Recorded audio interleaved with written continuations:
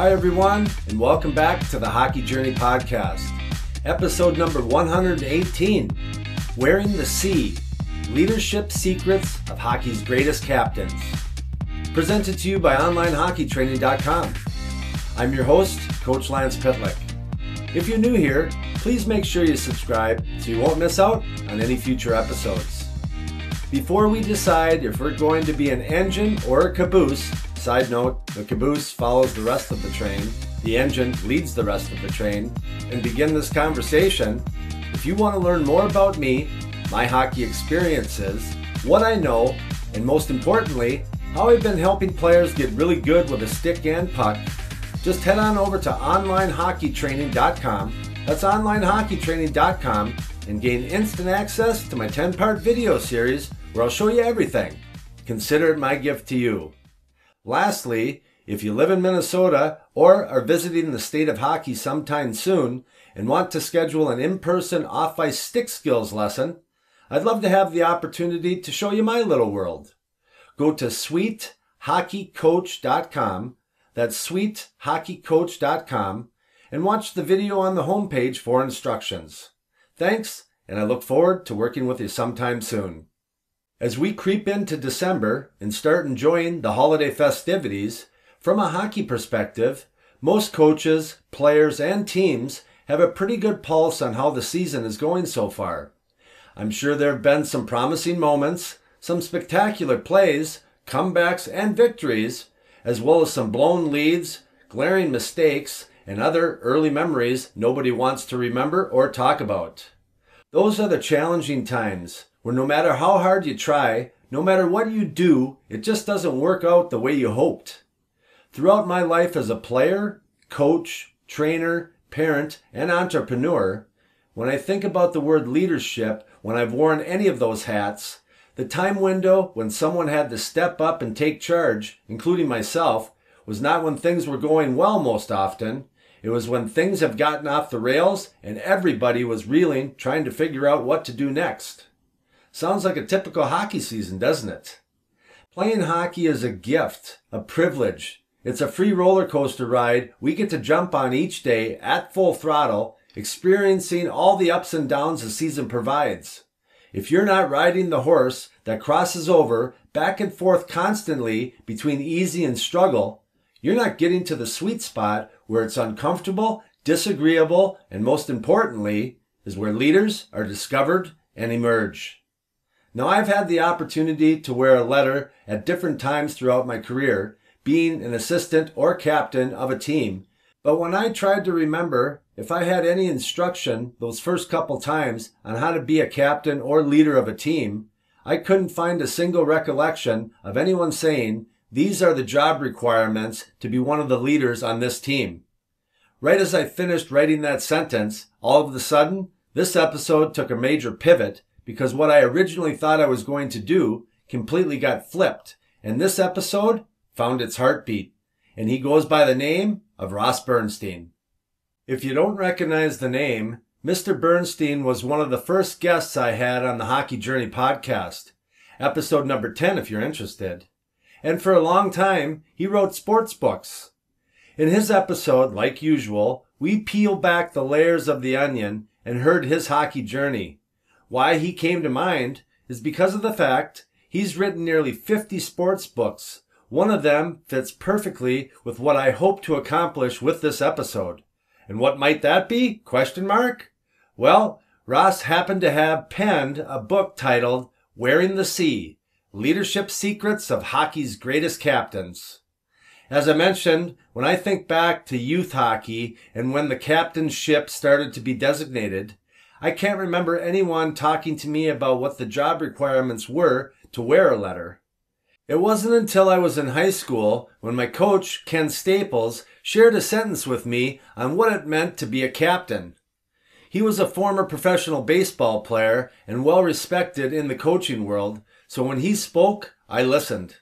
One day, he brought me into his office before one of our early practices during my second season under his guidance. He had me sit down and handed me a note card and said, "Put this in your wallet and read it often." The letters on the card were few, but carried a powerful message that has stuck with me my whole life. It said, "Your actions speak louder than your words." As I read it out loud to him, being a 17-year-old, not knowing much about life, I asked him, "What's that mean, Coach?" He said, "Captains are leaders, meaning they dictate the tempo and pace of practices and games. They don't have to say much of anything. If they are the hardest worker for every drill and practices and give their best effort every shift in every game, your teammates will follow." I never forgot that moment in my life with him. From that point on, if anyone wanted to be the hardest worker in games or practices, they knew I'd be close to them, vying for the worker bee top spot. In Ross Bernstein's book, Wearing the C, Leadership Secrets of Hockey's Greatest Captains, there are 5 chapters, each asking a specific question. Chapter 1, what did it mean for you to wear a letter? Chapter 2, who were the captains you really looked up to or admired and why? Chapter 3, so how do coaches and GMs really choose their captains? Chapter 4, what's the deal with players-only meetings? And Chapter 5, what life lessons do you think you learned from wearing a letter that you now been able to apply to business? For the rest of this episode, I'm going to share some quotes from players, captains, that I looked up to, idolized as a kid, and was privileged enough to play with and against some of those heroes to me during my professional and NHL career. With the help of Mr. Ross Bernstein, we're going to focus on Chapter 1's question, what did it mean for you to wear a letter? So without further ado, let's begin. Wearing the C, Leadership Secrets of Hockey's Greatest Captains, by Ross Bernstein. Foreword to the book number 1, by Bobby Clark. 1,144 games played in the NHL.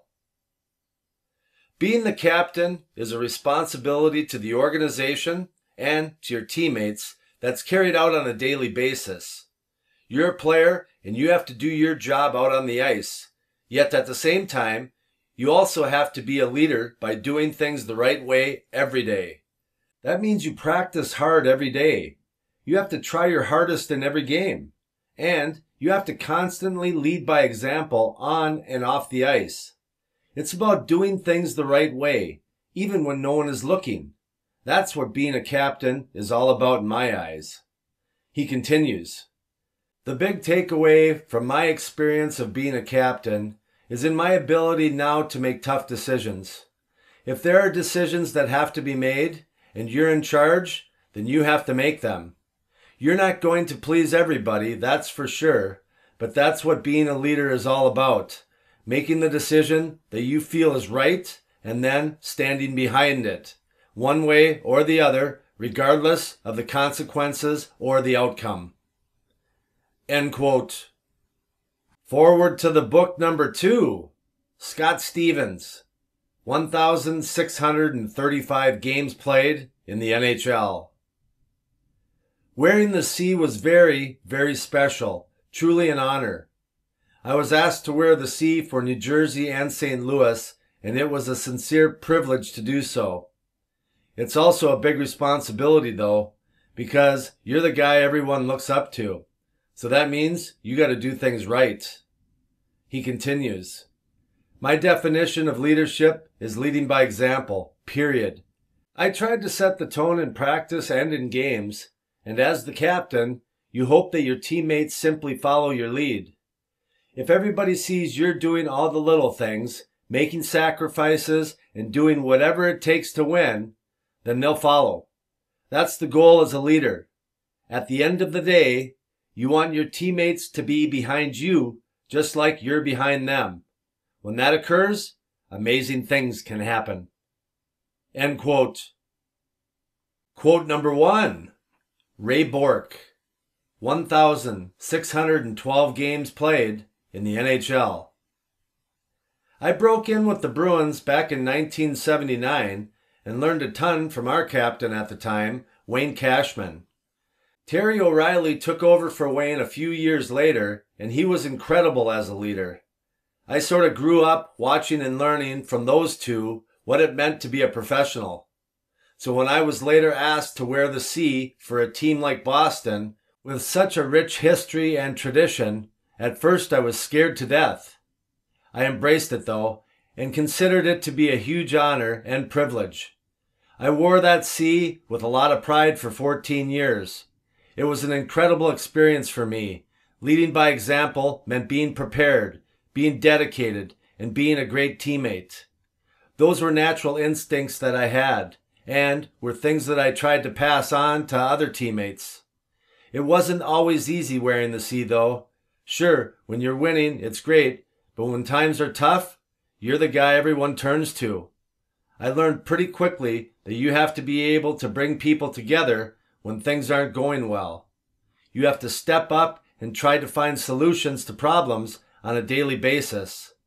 It took me a while to grow into the role, but I eventually got it figured out and became very comfortable with it. End quote. Quote number 2, Rod Brindamore, 1,484 games played in the NHL. It's a huge honor to be named captain, especially in the sport of hockey where it really means something. Hockey is the ultimate team sport in my opinion, so to be recognized as the leader by your coaches and peers is pretty special. I took it very seriously. My goal was to be the hardest working player every day. I wanted to lead by example and hoped that everybody else would just follow along. I think to be a great leader, you have to be yourself. That's the key.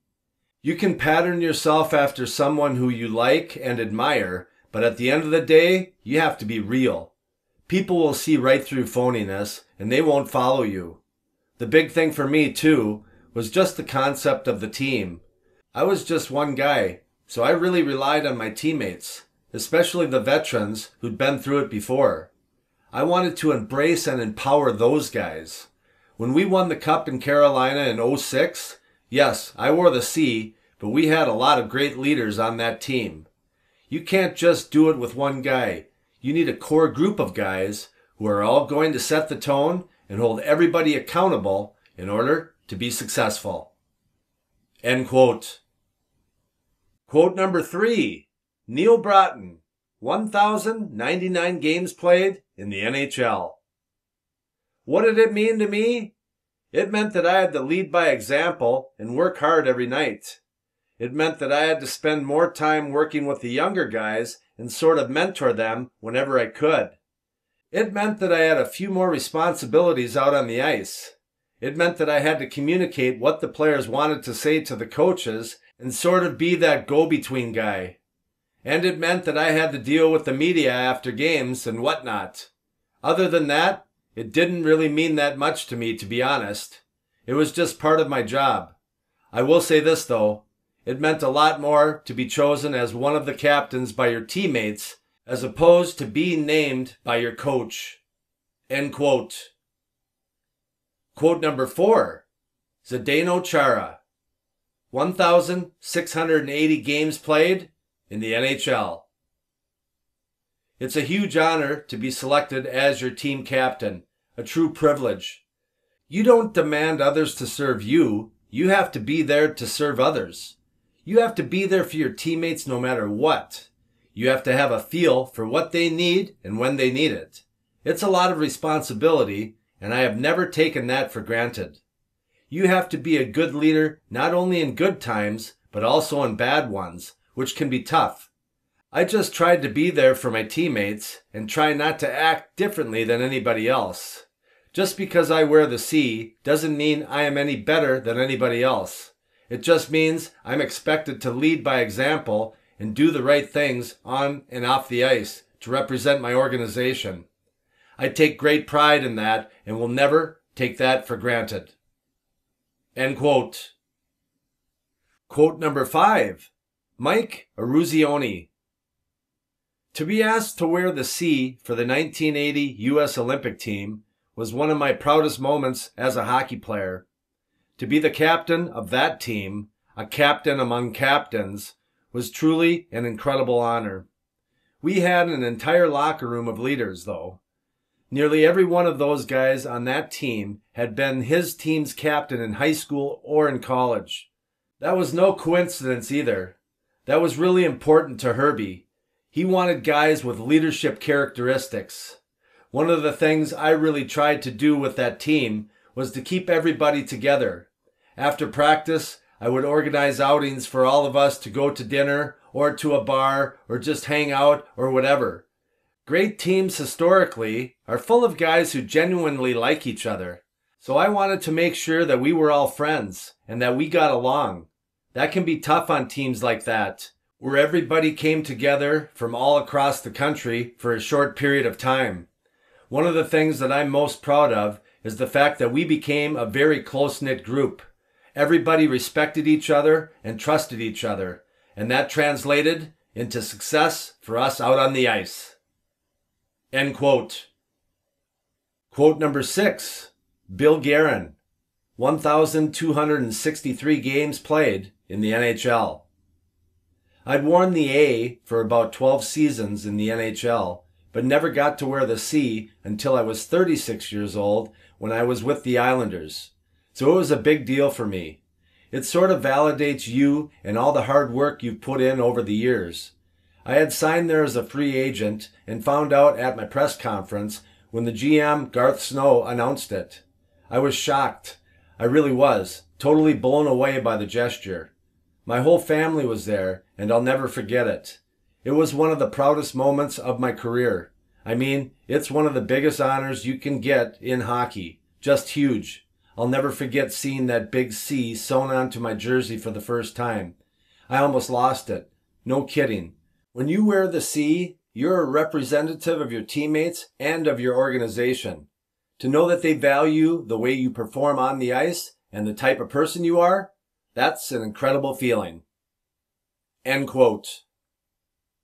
Quote number 7, Brett Hedican, 1,039 games played in the NHL. I wore the A in Vancouver, Florida, and Carolina, and it meant a great deal to me. To wear a letter at any level is a big deal. As players, we all strive to be recognized as leaders, so it's a big honor. It means you're respected by your teammates, so I took a lot of pride in it. The letter serves as a constant reminder of the level of responsibility you assume when you agree to wear it. He continues, it means working hard to get better every day because you owe it to your teammates. Beyond that, I just tried to be there for my teammates as best I could and to try to pick them up when they were down. End quote. Quote number 8. Phil Housley, 1,495 games played in the NHL. I really enjoyed being a captain over the years. The accountability piece really drove me. I was never going to ask someone to do anything that I wasn't willing to do myself. Good leaders back up what they say. If I had to get a guy to work harder in practice, then I took it upon myself to be the hardest working guy in practice. That was how I saw it. Overall, though, it's an honor because it means you're regarded by your coaching staff as one of the leaders on the team. You essentially become an extension of the coaching staff. You become their voice in the locker room. End quote. Quote number 9. Brett Hull, 1,269 games played in the NHL. It's hard for me to put into words what it meant, to be honest, because what it meant to me is different than what it means. I went from being the star player of the team, the guy who could go about his business and be a little loose and have fun, to the guy who has to now lead by example and do all the right things. I gotta be honest, that was a tough transition for me. Wearing the C forces you to take responsibility for your teammates to another level, if that makes sense. When they put that C on your jersey, it can no longer just be about you. It's now about everybody else. It's all about the team. End quote. Quote number 10. Jamie Langenbrunner, 1,109 games played in the NHL. I also got to wear the C with Team USA at the 2010 Winter Olympics in Vancouver. That was probably the single greatest honor I've ever had in my career. Winning the Stanley Cup is incredible, but to represent your country in that way is almost beyond words. So it means a great deal to me. That locker room was full of captains, so it wasn't like I was going to say anything that they hadn't already heard or even said before themselves. So my message to them was basically, the sooner we all check our egos at the door and come together as a team, the sooner we can focus on what it's going to take to win the gold medal. End quote. Quote number 11, Igor Larionov, 921 games played in the NHL. I got to wear the C for the Russian Olympic team in Salt Lake City, and it was just an incredible honor. To represent my country, what could be better than that? And to be named as team leader by our coaches, that was one of the highlights of my career. Being the captain means being a professional. It means leading by example. It means doing anything in order to help your team win. End quote. Quote number 12, Troy Loney, 624 games played in the NHL. My story with wearing the C is kind of neat, and that I was the first ever captain for the expansion Mighty Ducks of Anaheim. It meant a great deal to me. In hockey, especially, it was a big deal to be named as the team captain. You're expected to lead by example on the ice and in the locker room, and you have to be the liaison between the players and the coaches. You have to constantly keep the coach on top with the temperature of the team and let him know what's going well and what isn't. It's a lot of responsibility. Not only do you have to go out and play well, you have to do so many other things for the good of the team. End quote. Quote number 13, John McClain, 1,194 games played in the NHL. The key to being a good captain is not changing who you are. You have to be yourself. You have to be genuine and stay true to who you are. You can't fake being a leader. Either you are or you aren't. If you try too hard, the guys will see through that and it just won't work. Now that I'm in coaching, I see it from the other side and it still rings true. You have to be yourself. Guys will respect you if you lead by example and work hard every day. There's no secret. It's just doing the right things every day and being yourself. End quote. Quote number 14, Paul Martin, 870 games played in the NHL. As for my style, I just tried to work hard and set a good example and then hope it rubs off on everybody else. My teammates are professionals, otherwise they wouldn't be here, so I don't feel like I need to show them the way or anything like that. For me, it's consistently doing the right things, like communicating with everyone effectively and being positive. Beyond that, it's just being there for my teammates and doing whatever they need me to do in order to help the team win. End quote. Quote number 15, Marty McSorley, 961 games played in the NHL. I wore the A in Los Angeles, and certainly it was an honor. Being very blunt, however, I think a lot of people put too much credibility on who is actually wearing the letters out on the ice. You know, in most instances, management will decide who wears the letters, but in reality, the true decider is in the locker room. More often than not, the true leaders on your team are the guys who don't even wear those letters at all. They are the to-go-to guys, your veterans, who lead by example, the players who command respect.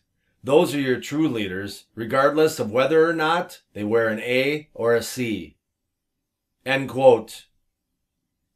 Quote number 16, Gordie Howe, 1,767 games played in the NHL. I worked extremely hard and gave it everything I had every time I went out on the ice.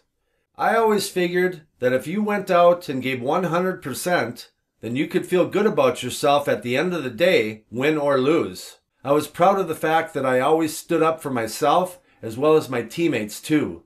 That was important.